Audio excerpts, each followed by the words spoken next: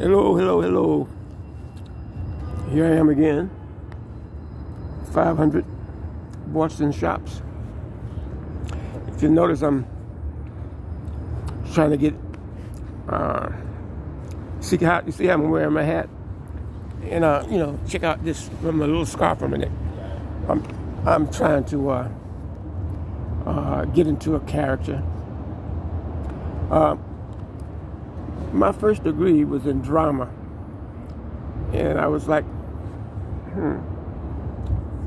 I thought that was a booger, but if you see that thing there, that's a gray hair. See all that in there? That's a gray hair. I've got my degree in drama, and the thing is, I was one of the first, one of the first blacks to get a degree from Tufts in drama. There was a guy from Kenya, an African. I think he got a degree in drama at Tufts. I remember when I was 19, that was my 19 years old, and that was my freshman year at Tufts University. And I went, a friend of mine, I had gone to Tufts to be a lawyer. Everybody, all my brothers and sisters, they became lawyers, but I started off thinking that I wanted to be a lawyer, but then I said, no, that stuff was boring. So I ended up studying drama. I would like to share this with you. My first day, I was taking a technical theater course, and the white teacher, in that case, I was the only black. It's really pitiful how they treat black people when they think they can get away with it. He looked up. This was a teacher, a grown man. Oh, look at that. That's gray hair. You see that? That's gray hair coming out my nose, not a booger. He looked up at me. I was the only black in the class, and he said to the whole class, he said, even a Negro can make it in drama. Ooh-wee. What was that all about? I mean, why was that necessary? I wrote him a note. I said, look, have you ever heard of Sammy Davis Jr., Sidney Poitier? I named all the people in drama that I knew. And he said, well, I'll tell you what, I think you better drop this class.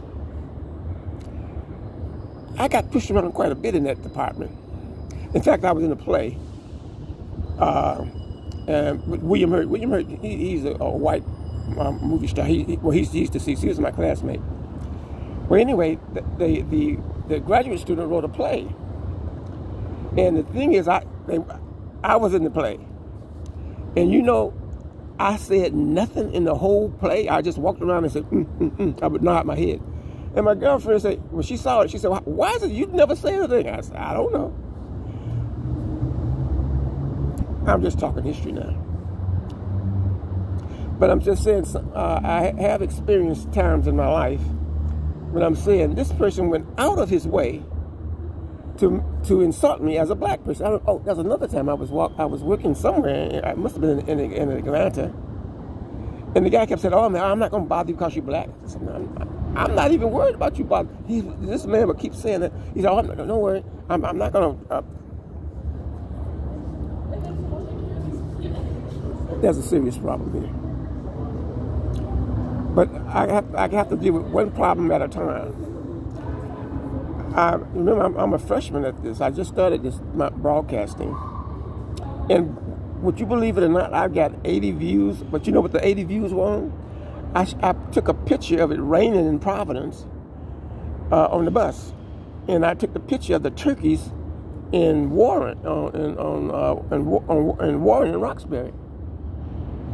I got more views on those than the views of my speaking.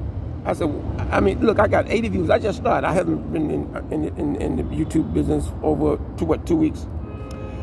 I got 80 views when I filmed my bus ride in Providence when it was raining down, and I got a bunch of views when I showed the turkeys in the street. But when I'm talking, I get no views. So what I'm gonna have to do is, I'm going to have to mix my show with just photographs. Maybe I'll do a little photographs here and there, and maybe I can increase my viewership. And even I got a comment. Look, I just started doing this. I got a comment. I just started. And the comment was something about, well, what was the reason for my showing the storm in Providence? Look, I had nothing else to do. And I got 80 views in 24 hours. I said, wow. So that tells me exactly how I should deal with my show. And I will be doing a lot to try to satisfy my viewing audience. But I would like you to take note. I'm doing my website, and I'm trying to figure out a way that my viewership would be able to see my marvelous work. In other words, I do all my work, my computer work. In other words, I've designed my website, and I'm working on it. And I'll eventually have it international. I'm just trying to figure out a way to make sure that my YouTube viewers see what I'm all about. Because you probably think I'm just a stupid, a little ignorant old man or something. Well, maybe I am a little bit. But I said that there was something that I really wanted to talk about when I'm at Boston Street, nice day and everything, and I'm alone. And the thing is, I may be running out of time, so I may have to start this over. I would like for my viewership, what I'm going to do, I'm going to clock out, and then I'm going to clock back in. I want to see just how I look on my show. I'm going to clock out, and I'll clock back in. I'll check with you.